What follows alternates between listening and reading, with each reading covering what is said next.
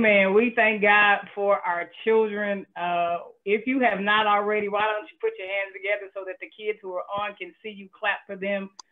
It is a beautiful thing to have our children in worship on today. We praise God for each and every one of you for being fully engaged with your God and with your church family. Y'all, I am happy. I didn't get to see everybody when we dropped off bags yesterday, but we got to see a few and get some big hugs. And some of us were mad, some of us were not. We didn't care yesterday. It was just a joy to see the joy on our kids' faces as we were dropping off things. We hope we didn't put too much sugar in there. We try to keep it light, try to give you something a little bit for them to snack on today, so that they would be ready and prepared today. So for every parent, grandparent, auntie, uncle, sister, and brother that continues to pour into the lives of our young people to bring them closer to understanding their why, their purpose, even when sometimes we as their adults have not figured it out, we celebrate and thank you. To our pastor who has given us space to celebrate our children, we give God thanks for you and for your ministry. Always give honor to God for the ways that God draws us continually together. To our children, to our youth, to our teens, we praise God for you, that even when it seems rocky, y'all show up time after time, and we give God thanks. Y'all, I got a couple of shouts to my pops, to my daddy who has joined us live. That thing is making my heart glad, and I'm trying to stay on task and not lose my whole mind. The other shout is always, of course, to my mama, our Christian education director of St. Matthew AME Zion Church, for Lord only knows the umpteenth time in the life of this beloved community. In her last act, y'all, this time around, on said assignment. Today, Mama, I honor you and I thank God for your presence in my life, and in the life of this church. And not only for your presence, but the actions that you took, that you take, and I'm convinced you'll forever take to ensure that children everywhere understand the importance of reading for knowledge and wisdom, for writing, for clear articulation of what we all know and believe, for varied experiences, for traveling, and for most of all, understanding the importance of being educated on the ways of Jesus Christ. God be praised for the great things that God has done through you and will continue to do. Amen. Thank you. You're welcome. Amen. I want to take a minute, if you will. It's kind of hard sometimes to not be unmuted, but if you can stay muted so that the folks who are watching us via Facebook don't see 18 people, that they just see the screen and me, not because I want to be seen, but it's just easier when you're watching it on that way. So to our Facebook family, we welcome you. We thank you for being a part. Just in case one of my nephews jumps on, Michael Huff, happy birthday, buddy. Love you to death. We'll shoot you off to New York here shortly. And I'm excited that God is doing great things in the life of another young man who lives in Atlanta. Thank you, Javion, for reading the scripture on this morning. It is taken from Ephesians chapter 2. It is one short verse. He read it so eloquently from the New Living Translation. Let me slow myself down. And it is simply this: for we are God's masterpiece. He has created us anew in Christ Jesus so we can do the good things he planned for us long ago. I'll read it again for those who might have missed it. For we are God's masterpiece. He has created us anew in Christ Jesus so we can do the good things he planned for us long ago. Pray with me. Gracious God, we give you thanks. We give you praise for the many ways that you've already blessed us, for being in our midst, God, as we celebrate our children, youth, and teens. We thank you, oh God, that you loved us enough, loved them enough, and loved us collectively to draw us on one accord on this day. Be with us now as we receive the word that you have for us, that we might be able to do the things that you've called us and created us to do. This is our prayer collectively in Jesus' name. Amen. Y'all, today is simple. I'm trying to make it as simple as possible. I want to share with you two big things. Young people, if you're listening, you're paying attention. I don't care if you're on mute or if somebody can hear you, even if it's your little brother or sister, turn to that person and say, two big things. Thank you. Two big things. Here's the first one. The first thing you're going to take out of today is this: I am God's masterpiece. Right? Say it with me. I am God's masterpiece. Right? Remember to stay muted, folks. I am God's masterpiece. That's the first thing. The second thing I want you to know is I am created to build. Say that with me. I am created to build. Everybody got that part? Two things. If you check out the rest of this service, I want you to remember those two things. I am, or you are God's masterpiece, and you are created to build. How do we know this? It's simple. Y'all, it's in the verse that Javion read. It says, we are God's masterpiece. Sometimes in America, in the English language, well, kind of wherever, masterpiece is reserved for the very best of something. Maybe an artist's painting or even a chef's meal. It might be, young people, if you use Legos like I did when I was a kid, and you built a big Lego piece, your parents would say, oh my God, that is a masterpiece. But here's the beauty of us as human beings. We are God's masterpiece.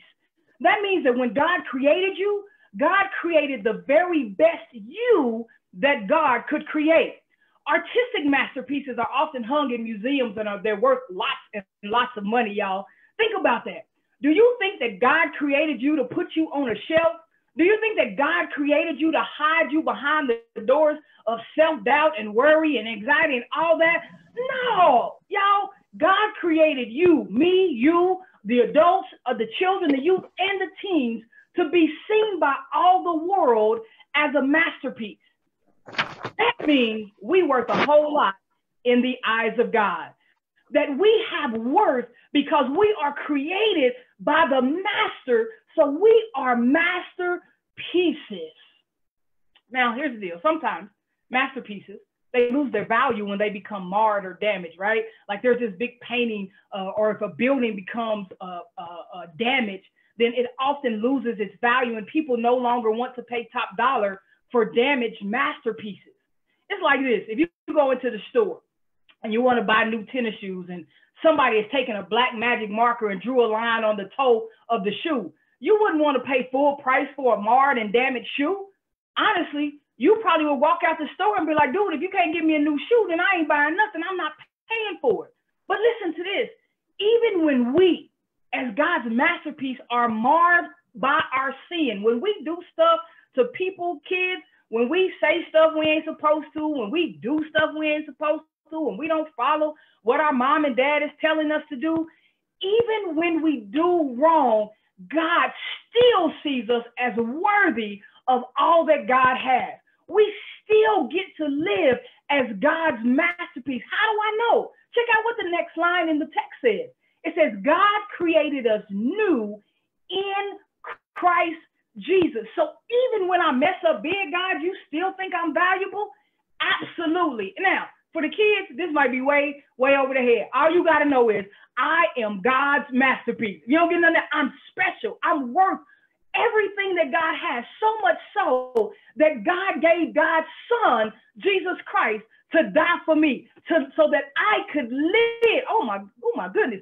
So that I could live. And so we have to understand that even when we mess up, God still loves us and God still considers us worthy. And so unlike artistic masterpieces, unlike big paintings, unlike buildings that fall down, even when we mess up, we do not lose our value because we are created by the master. Somebody turn to whoever's in the room with you or just look up to heaven and say, I am God's masterpiece. I am God's masterpiece.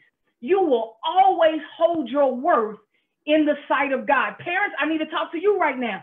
That means you can't go around telling your children that they ain't worth nothing because of who their mama might be or who their daddy might be or what family line that they have. They are God's creation. Long before they were a twinkle in you and whoever's mind, they were a twinkle and a star and a masterpiece in God's eye. I don't care what y'all try to tell kids or what the world tries to tell our babies. They are wonderfully, beautifully made in the image of God.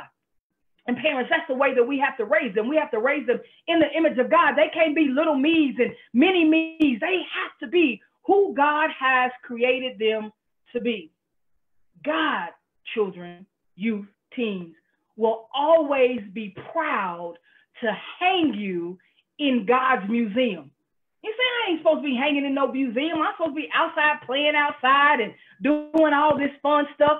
Kaden is probably saying I'm supposed to be riding my bike and doing all this fun stuff. Well, the museum, y'all, God's museum is the world. God's museum is the world. And you say, well, museums are for old stuff. What's the big deal about being hung on a wall or hung in the world? Because museums usually house old stuff, right? And oftentimes the stuff in the museums, they don't move. But there are some museums, like the Children's Museum in St. Louis. We should take a trip, y'all. Y'all should ask moms and dads. Let's get on a bus and go to the Children's Museum in St. Louis, or the Space Museum in Washington, D.C. And although these things are very valuable, there are things that move. They have things that you can touch. You can not only read about stuff and look at stuff, but you can play with stuff. You can push buttons and knobs, and you can see these masterpieces in action. Well, children, youth, teens, adults, we all are living, moving, and breathing museum of God. We don't hang on the walls of the church for people to come see us. No. We are called to go into all the world and display to everybody that we are God's masterpieces. People ought to be able to not only see us, but they should hear us, because we're not mannequins. They should be able to watch us. They should be able to hold our hands, lock arm in arm, and protest and sing and get together and love on each other.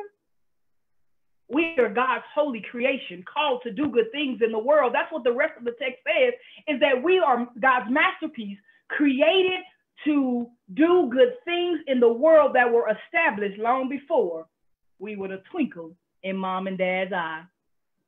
We are called to move within God's museum. We're called to move within this world on full display of the great thing that God has done in our lives, and to help more people recognize that they are God's masterpiece too.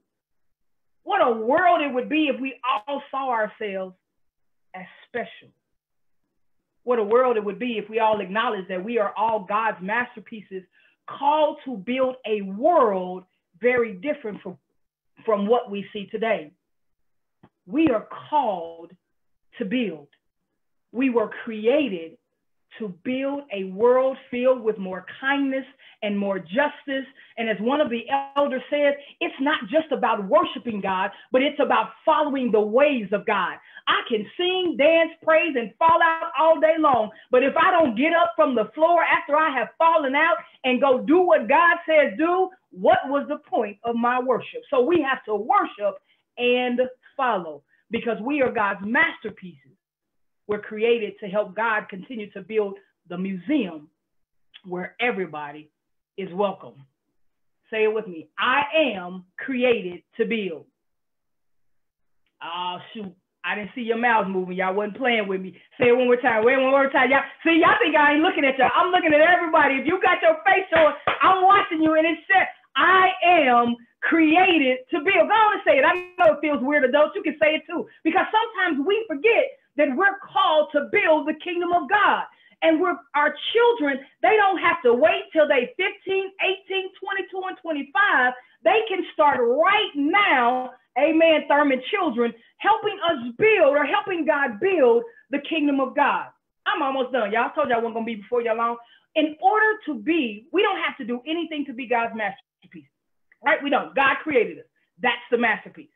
However, to build this kingdom, to build this world, to build this museum of God, we have to have some proper tools, and we got to put on some proper attire.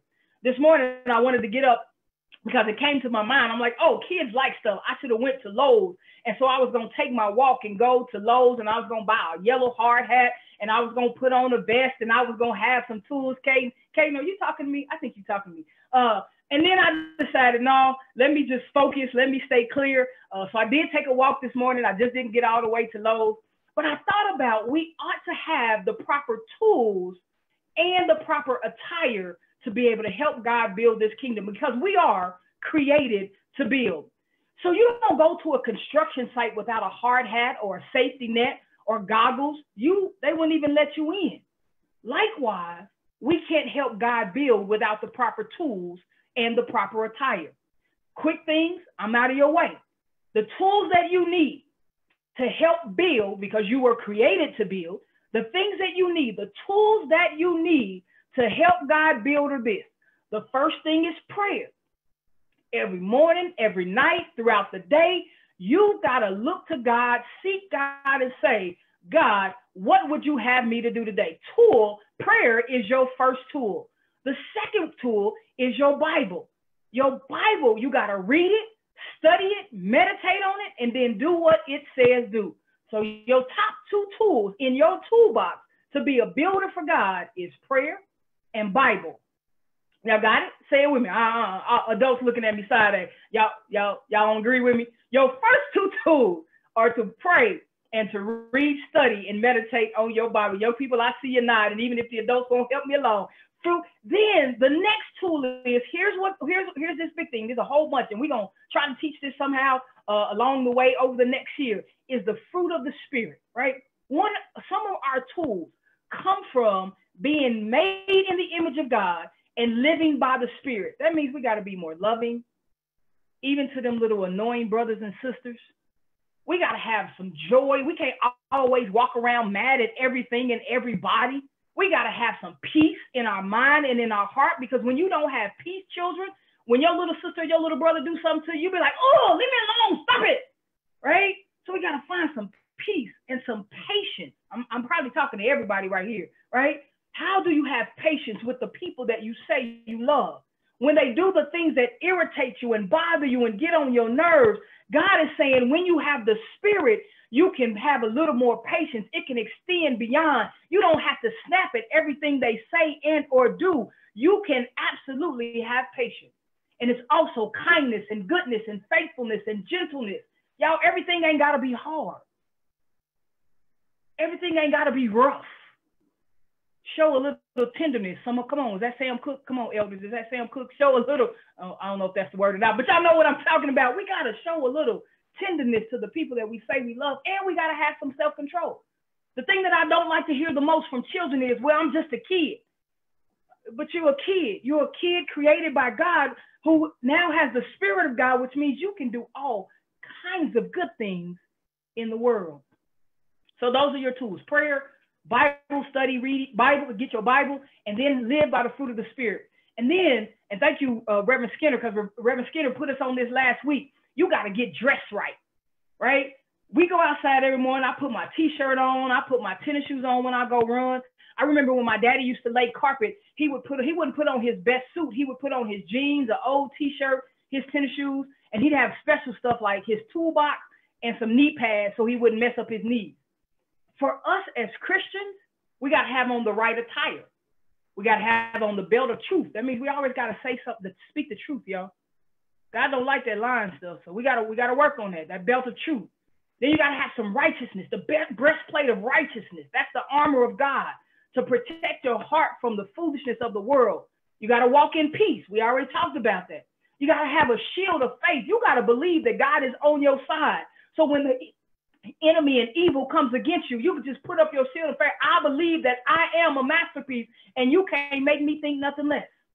And then you got to cover your minds with a helmet of salvation and say, oh my God, right? I am saved. I am created by God.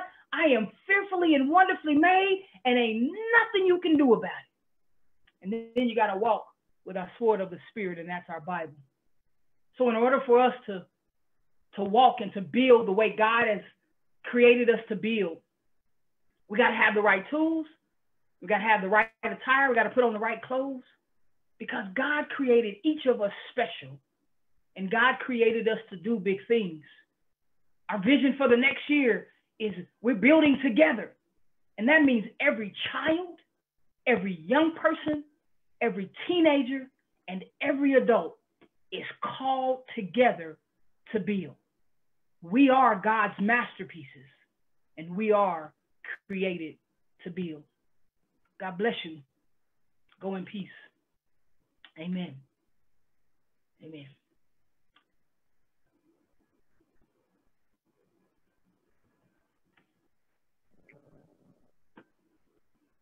So Reverend Hancock, are you or Pastor going to do okay.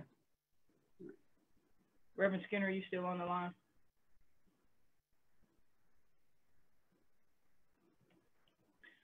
Here's the invitation. You still there? Yes, ma'am. Okay, you got it. All right, guys. So, as you all heard, kids and adults and youth and young adults, as you heard, Reverend Hancock said that we are created to build, and we're created to build the kingdom of God. And some people might be saying, well, how do I create? How do I know the way in which God wants me to create? And that is allowing and accepting Jesus into your heart.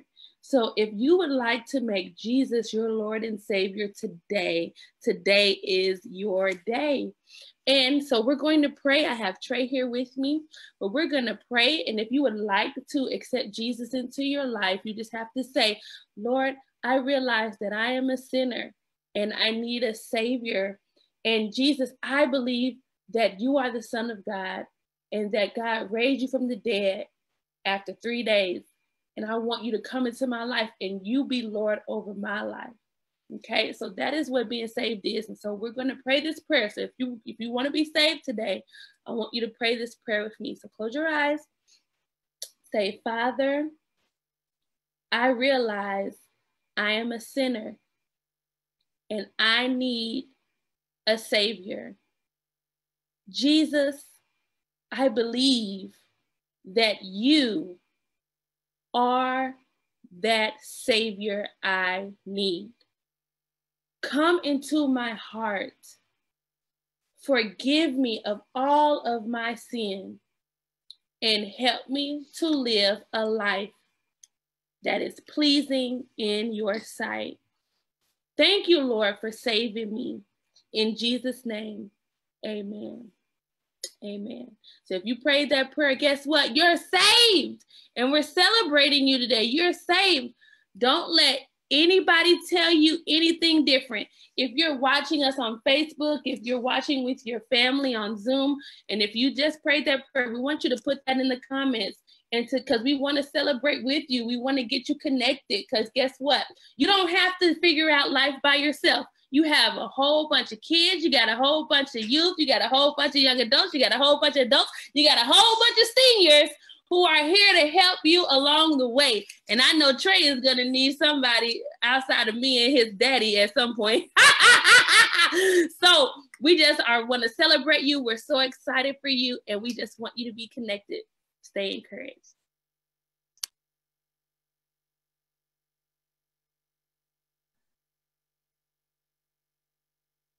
Thank you. Thank you, Reverend Rebecca.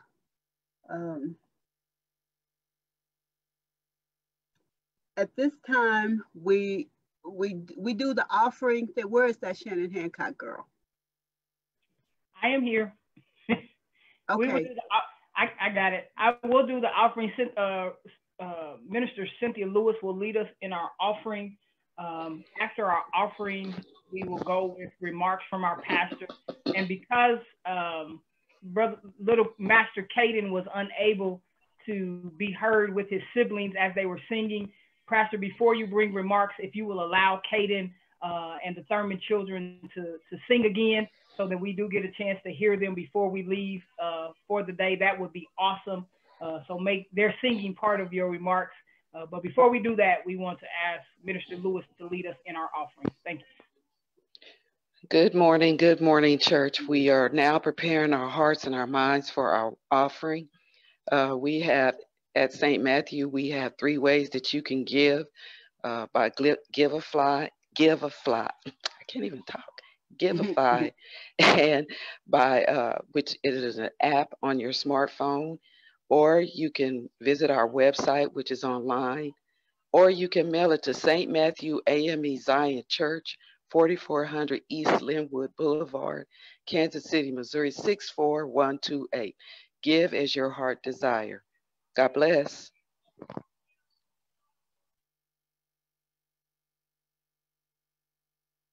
Let us have a word of prayer. Most gracious God, we thank you so much for this day. We thank you for the giving hearts and minds, God. We pray that everyone will give according to their mind and their hearts, oh God. May we use it to please you, oh God. In the name of Jesus, we pray and give thanks. Amen. Amen.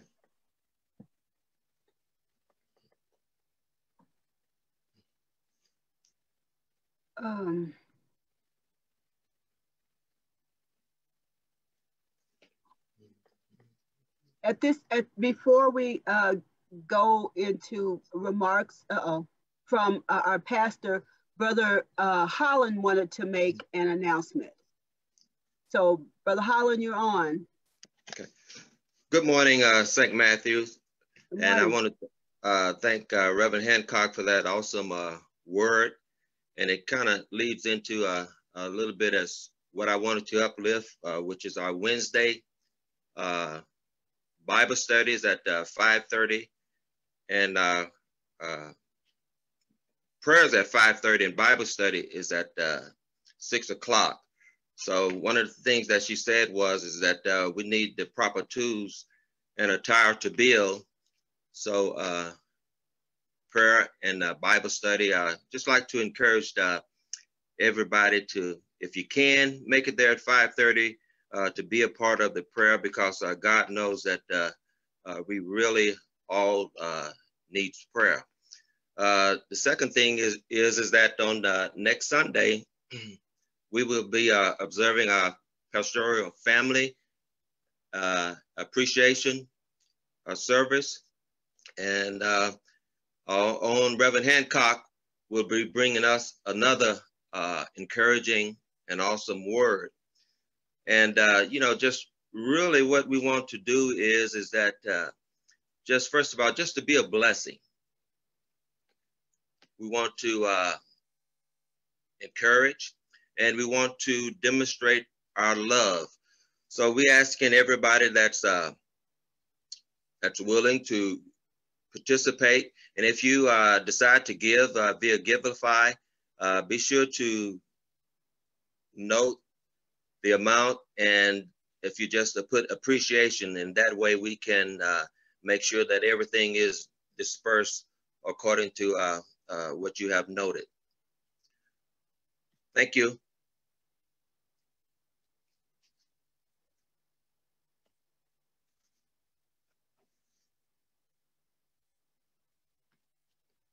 Thank you, Brother Billy. Pastor? You're on. Oh,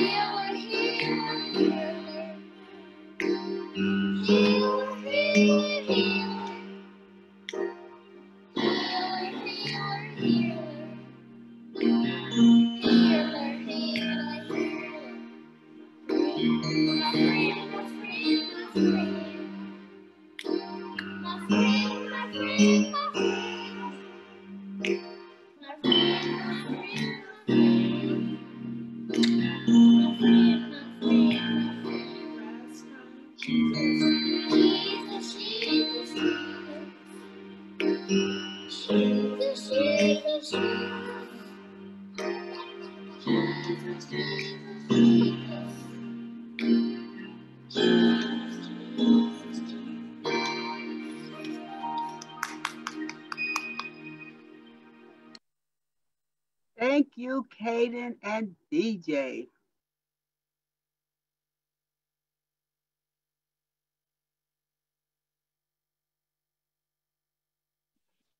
Well, praise the Lord, everyone.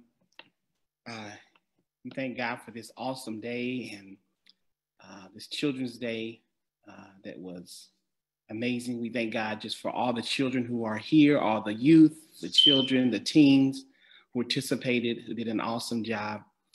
Thank you all for being here. This was, even in the midst of our quarantine and in the midst of our isolation, it's still good to highlight our children. We thank God for this means to be able to do so to be able to highlight our children and to recognize them and to celebrate them and for them to lead us in worship. So thank you all to the team who set this all up. First of all, just to Sister Hancock, Sister Joyce Hancock, thank you for leading this day and your excitement for this day and your organization of this day. We appreciate all the many years that you have been the Christian Education Director. How long have you been, Sister Hancock, at St. Matthew? Let's see. I might be telling my age if I say, but it's probably 25 years almost. Amen. Amen. Well, we appreciate your service. Can we just give Sister Hancock just an awesome, just some praise, some thanks. We appreciate you and love you, and love that you love our children. Yeah. Because our children are our future. We thank you for it. Because everybody here, everybody don't have the gift. So we thank you for enduring the process of teaching the children, even when they're, difficult at times. We thank you for sticking in there and just having the love for the children. So thank you. Thank you to the entire team. Who's your team, Miss? Chanel Hicks and Pat Crawford, Rhonda Briscoe, when she's available to help with support. Reverend Hancock, of course, who tries to keep me on course. You, when I have to get approval to do something. But I appreciate, I really do appreciate. I've enjoyed doing what I do. I tell people all the time, I'm really not kid friendly, but I still love them. It's just that having only one, and she was such a precious little person. After that, everybody's kid had to be a precious little person, and we all know. But she had her ups and her downs with her dad. So, that part I didn't have to get into, but I really have appreciated. I'm not going anywhere. I'm still here. So I'll always be available to help in whatever way I can. Thank you very much. Amen. And we'll hear more about that, I'm sure, when we come back together. But just wanted to take this time to highlight you and thank you for your years of service. Thank you, Reverend Hancock, for the word on today. I'm sure you had a whole lot to do with what happened today. So thank you for your sacrifice, and thank you for the bags. You said those was for the children, right? Because Pastor, stay out of the kids' bags. I actually saw some fruit snacks that's pretty good. So thank you for those, Reverend. And Sister Chanel, thank you for your love for the children and for your support to the ministry. We appreciate you and thank you just as much. Miss Pat, Mrs. Pat Crawford, God bless you and thank you for your service and for your love for the children as well. Just wanted to say congratulations to Kenyon, who is a youth of St. Matthew, for graduating. Hope you got your little gift from St. Matthew, financial gift. Please let us know if you haven't gotten it, but we just want to bless you and congratulate you for finishing and continuing on, going to college. We are praying for you. We are praying your success. We're praying that you will get everything that God wants you to get, that you would be everything that God wants you to be. So lean on us when you need help, when you need support, when you need some money. Let us know. We are here for you in any way we can. We love you and are wishing the best for you. So that is all I had today. So we're going to turn you back over into the hands of Sister Joyce. Thank you. Thank you. Reverend Hancock, you are going to close us. Okay. Amen. Thank you again, everybody, for another space to share the word of God, to be used by God to help build the kingdom of God. I know I am a masterpiece. I heard it all my life from my parents, but then I had to believe it for myself. And so I proudly walk around with my shirt that says, I am enough, because I believe in Christ Jesus. I am just that. I am enough. So I want to recognize quickly every single one of our children. I want to call them by name. I believe that to be important. So I'll read the list. CJ, Caden, Casey, Kayla, Taylor, Mackenzie, Pharaoh, Bryson, Pierce, Malone, Trey, Quasi, Jakara, Serenity, Shia, Javion, Elijah, Sarah, Caden, Jayshawn, Tierra, Jalen, Kenyon, Desmond, Anika, and Merville.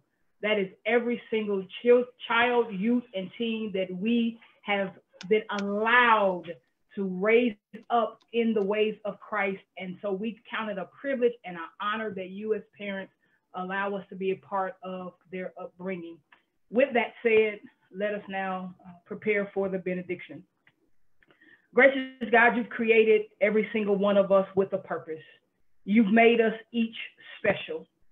Help us to use our gifts, talents, and abilities for you, to commit ourselves to doing all that you have for us to do, because we are your masterpieces and we are created to help build the kingdom of God.